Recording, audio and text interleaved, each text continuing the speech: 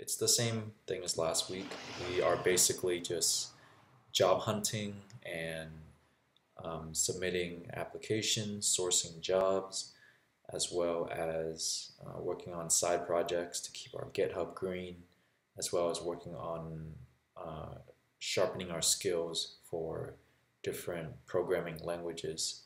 So this week was pretty eventful. I had two interviews this week, one on Thursday and one on Friday. They are both local based company in Texas. And so I interviewed with them um, earlier this week. The one, oh, so to prepare for these interviews, I basically messaged the people on LinkedIn inside the company, and I tried to understand more of their culture and ask them questions about how they like it on in the company, and then something special that they might like about working there. I also prepared some questions for the interviewer so that they have they can see that I have interest inside the company, as well as they had also asked me questions. So I also practice some interview questions with my regular group so that I can be more eloquent when I'm answering their questions. And the final thing was just doing some research on the company, looking on their LinkedIn, looking on Glassdoor, looking on their website, just to see what information I can find out about them so that I can better prepare myself to have some talking points for when I actually do meet up with them.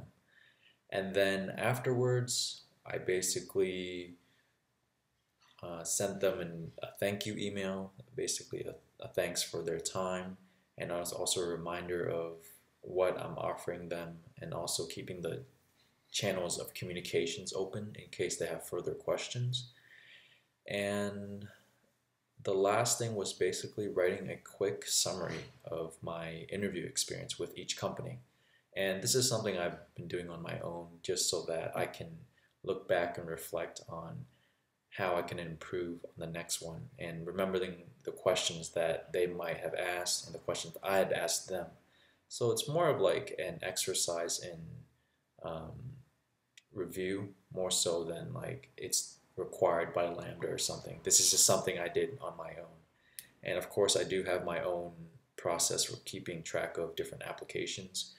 And long story short, it's a markdown file, and it has like all the information of the company, the people I've messaged, the messages I've sent out, different important dates, links, and that sort of thing.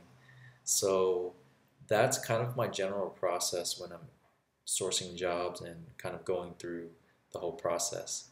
So I don't have any um, positive news yet in terms of getting to the next stage.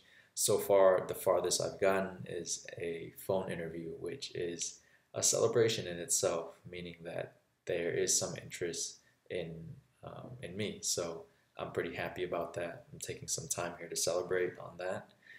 And then, so now I'm going to talk about what the interview was like with two of them.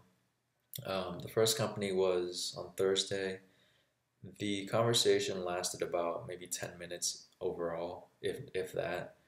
And the vibe that I really get from them is like, what are your experiences, what are your skills, and how much do you want to be paid for it? It was a very quick interview. It was more like they didn't really care who I was as a person. They just wanted to hire me into their company. And I was a little bit taken by that. I'm like, this is a two-way street. It's not just like whatever. I think the big thing with this first company was that they were looking for someone with legitimately 5 years experience. However, they had listed the position as an entry level position on their LinkedIn jobs. And so the general advice that you might find online is that apply anyways, right? If they list 3 to 5 years, you might as well just apply anyways because they might hire you regardless. However, I do feel this company was legit looking for somebody that's has 5 years of industry experience. And I'm not gonna like cover that up. I'm not gonna say like, yeah, I've worked 5 years. I legitimately told them like I had this amount of experience. I reframed it and I said, these are my skills and these are the experiences I have. If you are if you like that, then we can talk more. If not, then it's not more I can do. I'm not gonna start fibbing some different positions that I haven't never done before. So suffice to say, that interview didn't last too long, and it wasn't a bad start. That was actually my first interview here in this Lambda Next process, but it's okay because the next day I knew I had another interview that I had to prepare for, so you got to keep rolling with it. And so that brings me to the second company, which I interviewed with another local based company, and it was more of like an e-learning platform. And they have a very unique position for a front end developer, and it works also more with the marketing side of things. So it's a very interesting position, even though I'm still working with HTML, CSS, JavaScript, and jQuery, and possibly Vue. They didn't mention too much, but I did see it on their website. Um, it was a really great interview overall. Like it was a 30-minute interview, and I got a really good vibe from them. And it was a two-way street. It felt like we were both asking questions about each other and trying to learn if we were both a good fit for each other. So this interview was definitely a lot better than the one on Thursday.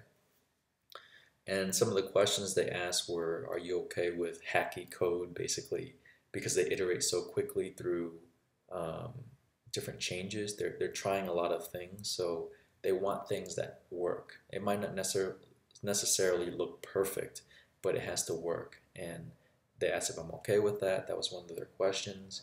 Um, Kind of my experiences, and then why I decided to switch over to web development now, considering I was working in the medical field in the past. And then last question was something about the salary, and I think I gave a very fair response because I told them I looked around the average for a front-end developer in that area, and I told them the average, and I said, listen, even though this is the average, I would be willing to negotiate and work with you because I know that you guys have a budget as well. Um, and then there's also going to be negotiations about the benefits as well. So there's a lot of leeway when you come down to negotiations with the salary. And I think I communicated that clearly with him, and he understood what I was saying. Some of the questions I asked the company was, where do I fit into the development team? How does the development team fit into the whole company? How is the work culture? How is the commute, the hours, and that sort of thing? So I definitely learned a lot from the company. And afterwards, I sent them a pleasant email just basically saying that this interview really brought a good close to the week for me. And I was very happy with the interview itself. And I think that's going to pretty much cover what happened this week. I didn't want to talk too much longer, take over 10 minutes here, but you're free to ask me more questions. I'm going to continue my process here, just applying to jobs, working on code, and that sort of thing. But that has been week 2 here at Lambda Next, and onwards to week 3. Thanks so much for watching, and I will catch you guys next week.